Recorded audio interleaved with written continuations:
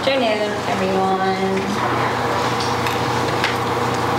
Hi, my name is Jennifer. I will be talking to you guys. Sorry, I didn't have your direct attention.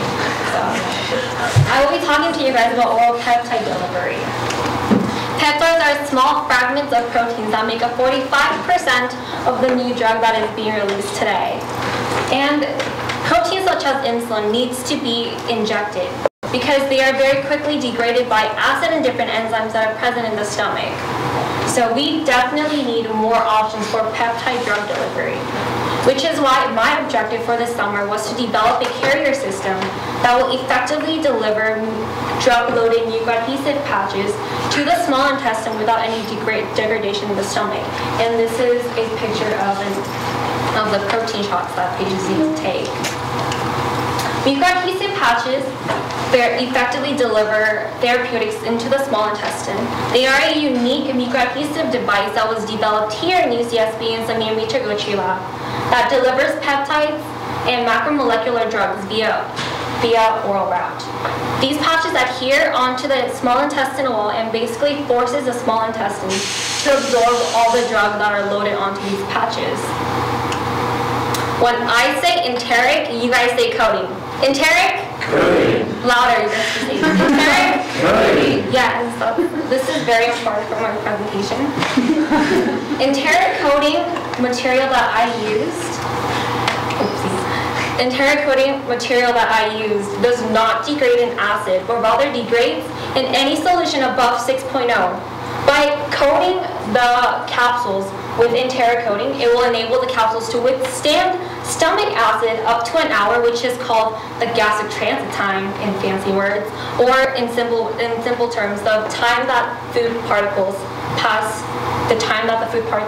take to pass through our stomach, and release the capsules in the small intestine, which is pH 6.5. So this is the enteric coated capsules, and this is what we want to see. These are the mucoadhesive patches. The mission of the capsules is to withstand stomach acid, as I just said, and dissolve relatively fast in the small intestine and release the mucoadhesive patches.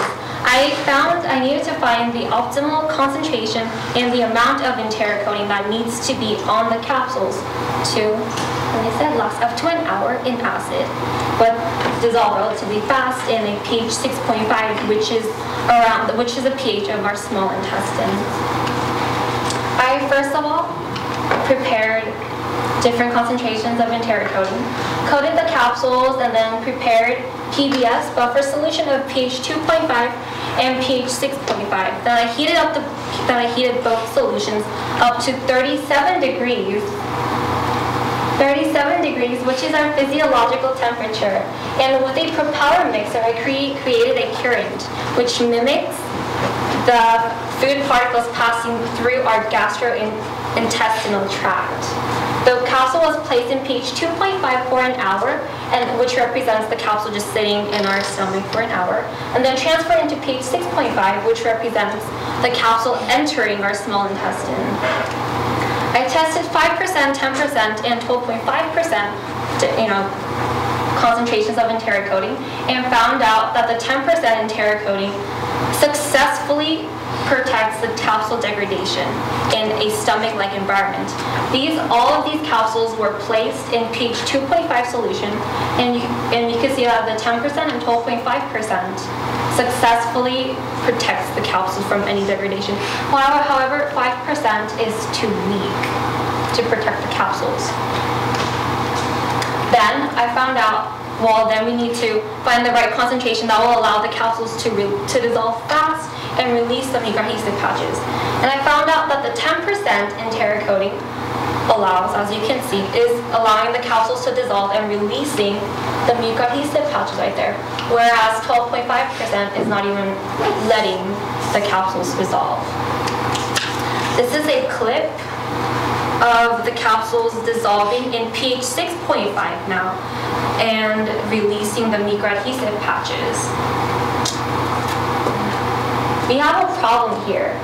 The patches are adhering to one another, and as I said before, we want these patches to adhere to the small intestine, not onto themselves. So which is why I coated the mucoadhesive patches themselves with enteric coating. And when I coated them, the enteric coating safely allowed the pouches to be released from the capsules individually.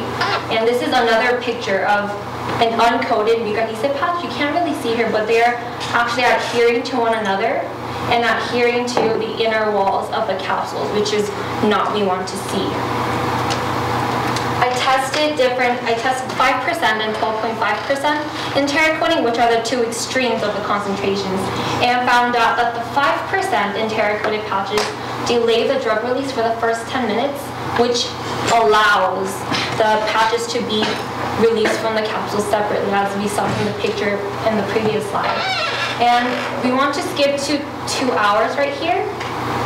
This middle gray bar is the 5%, and you can see that the pouches that are coated with 5% enteric coating is allowing the pouches to release about the same amount of drug as the uncoated pouches, whereas the 12.5%, which is a very strong concentration, is not even allowing the pouches to release half of the drug.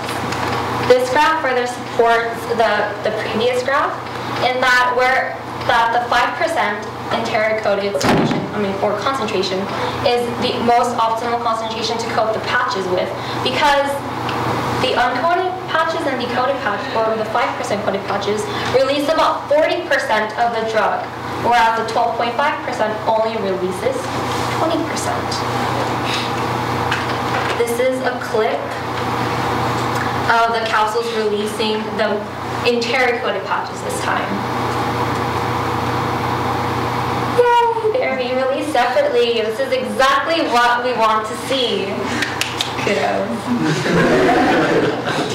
This time, I put the mucoadhesive pouches in the capsules themselves and repeated the process that I did with the capsules. So I put the coated mucoadhesive pouches in the capsules and placed them in pH 2.5 for 1 hour. And for the first hour, we could see that there is no drug being released, which is good. Then it was later transferred into pH 6.5.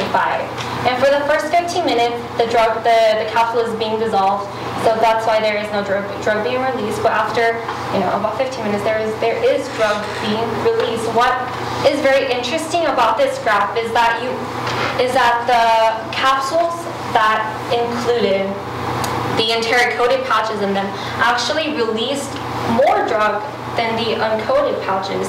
This is because, as you guys saw from the clips, the enteric coated pouches, they are coming out of the capsules individually, therefore more surface area to release all the drugs. However, when the pouches are uncoated, as they are being released, they adhere to one another, thereby preventing or minimizing the surface area where the drug can be released. So it's actually better if you coat the pouches also with enteric coating. The recipe this is like a summary of my PowerPoint. The recipe to make an ideal carrier system for proteins.